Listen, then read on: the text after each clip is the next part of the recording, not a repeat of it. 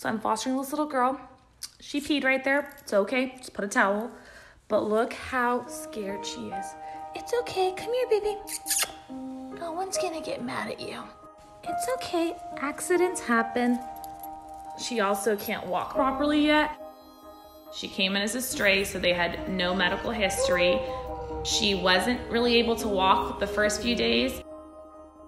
We said, okay, sure, why not? She's a small dog. It's not like a tan Chihuahua in Southern California has much luck to begin with. She was really scared, didn't want to come out, and I just kind of let her leave the crate on her own terms. I did take her outside so she could go use the restroom, and that's when she relieved all over herself. She was either scared of strangers or scared of humans in general. She wanted to run the other way. I just don't think she had the best start in her life, so that's why she's very weary of strangers. So we go everywhere together that we can.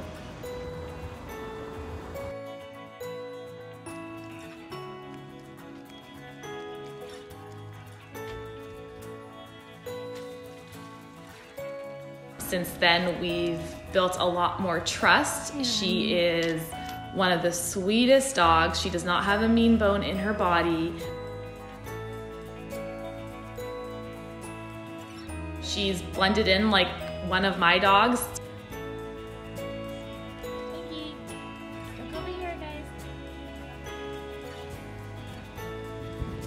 Her favorite thing is bully sticks. When she hears the wrapper coming undone, she starts making these little wail noises, and she'll run to her bed and wait for her bully stick. She'll eat that entire bully stick in 20 minutes.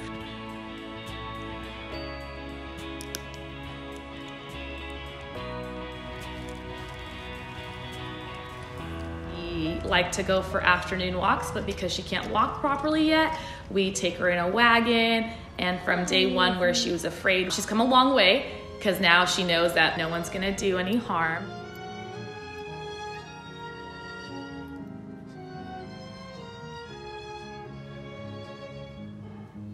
Good girl. Are you putting yourself to bed now? Is it time to go to sleep? Do you deserve a treat now? Good girl. Eventually, when she gets medically cleared, that's when we will place her up for adoption. Nice. And I would ideally like one of my family or friends or neighbors to adopt her so I can still see her and we can be in each other's lives.